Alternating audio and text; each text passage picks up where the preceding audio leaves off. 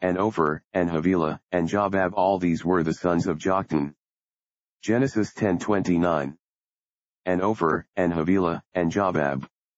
If several of the sons of Joktan went into India, as the Arabs say, one would be tempted to think that Ophir in India, whither Solomon sent his ships once in 3 years, had its name from the first of these.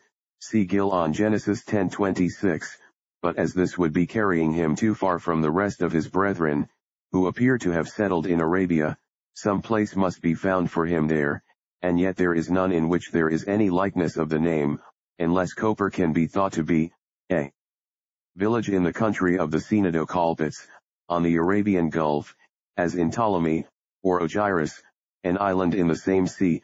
Pliny makes mention of the same with the Organa of Ptolemy, placed by him on the Sachalite Bay, wherefore Bockhart looks out elsewhere for a seat for this Ophir, or Ophir, as in the Septuagint version, and finding in a fragment of Eupolemus, preserved by Eusebius, mention made of the island of Arf, which he thinks should be Ophir, or Upper, situated in the Red Sea.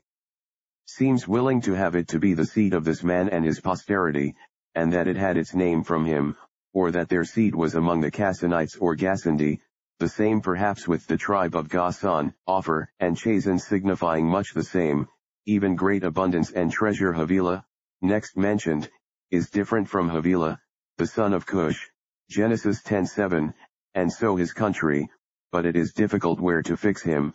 One would rather think that the Avalite Bay, Emporium, and people should take their name from him than from Obal, Genesis 10:28, but Bockhart chooses to place him and his posterity in Jolan, a country in Arabia Felix, in the extreme part of Cassanitis, near the Sabaeans. And Jobab, the last of Joktan's sons, was the father of the Jobabites, called by Ptolemy Jobarites, corruptly for Jobabites, as Salmasus and Bockhart think, and who are placed by the above geographer near the Sachalites in Arabia Felix, whose country was full of deserts, as Jobab in Arabic signifies, so Bockhart observes, as the countries above the Sachalite Bay were, by which these Jobabites are placed.